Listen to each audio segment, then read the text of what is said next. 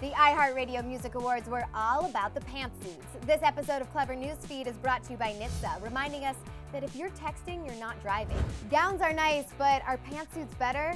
I don't know, all the stars at the iHeartRadio Music Awards were rocking them on the red carpet tonight. Pantsuits were the trend on the red carpet tonight, and as someone who loves a little pantsuit action, I could not get enough of it. Zendaya showed up and showed out tonight in a red velvet pantsuit and smoking hot black leather crop top. Did I mention the suit was velvet? I'm getting some major Prince vibes here, and I love it. She was one of my favorites of the night. Demi Lovato also rocked a pantsuit at iHeart. Before taking the stage to perform, she walked the red carpet looking pretty striking. She rocked an Alexander McQueen black and white blazer, nothing underneath, paired with black pants and black Prada pumps. Just yes. And the woman no one could take their eyes off of was Selena Gomez, who posed in a blood orange jumpsuit with cutouts, layered chokers, and a little black clutch. She looked sexy, effortless, and she shut it down.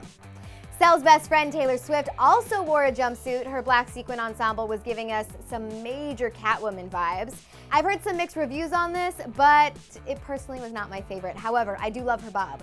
And not just the young pop stars were rocking the jumpsuits. Jhené Aiko stood out in her printed jumpsuit, channeling the 70s, and Kat Graham served up retro-inspired glam in her high-waisted flared pants and crop top. Megan Good rocked a gorgeous wide-leg House of CB jumpsuit with a low-cut neckline. And last but not least, Iggy Azalea wore a one-shoulder crop top with high-waisted belted pants and dark lips.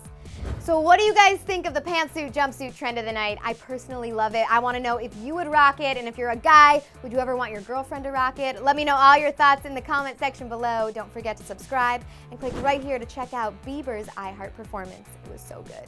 Thanks for watching. I'm Danielle Robay, and I'll see you next time. Click to the left to check out the winners recap of the night, and click to the right to check out the best and worst dress at iHeart.